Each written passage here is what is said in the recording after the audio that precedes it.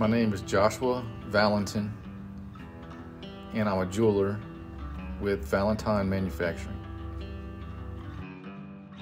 The way I became a jeweler was my parents owned a pawn shop, and I was buffing jewelry in the shop, and they would pay me, I believe at the time was like 50 cents per ring to buff jewelry. And one day they decided to send me to a jewelry school in Selma, Alabama. They dropped me off with a bicycle and a dorm refrigerator. I learned the process of setting stones as far as channel set, chrome set, pave setting.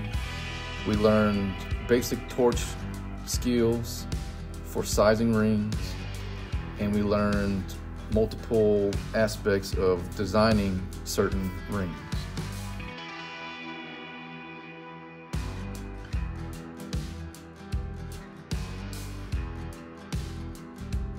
So after the jewelry school, I get back to Lafayette, and I started doing repairs for other jewelry stores and a lot of clientele. And from there, it's been an ongoing process of just honing my skills. Most of my clients come from word of mouth.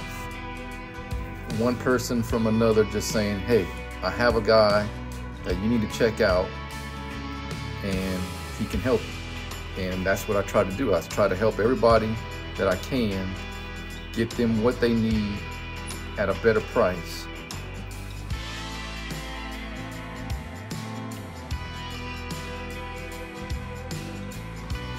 My specialty is a lot of repairs.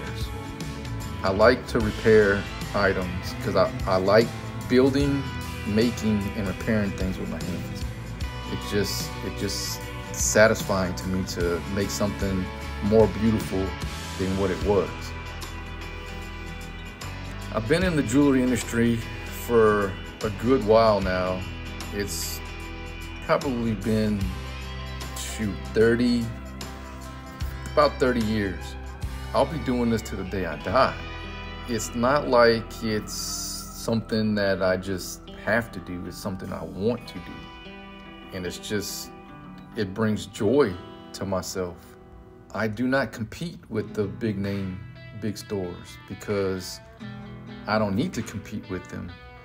Because as far as competition wise, I myself have my own clientele, and they have their clientele. They have more of an overhead than I have. I'm just, me and myself and I guess that's three of us.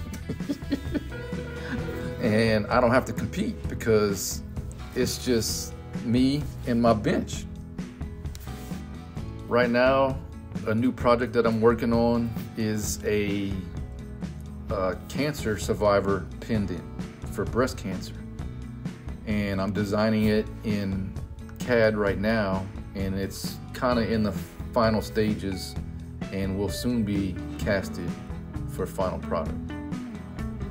I named the company Valentin Manufacturing to help honor my father's name.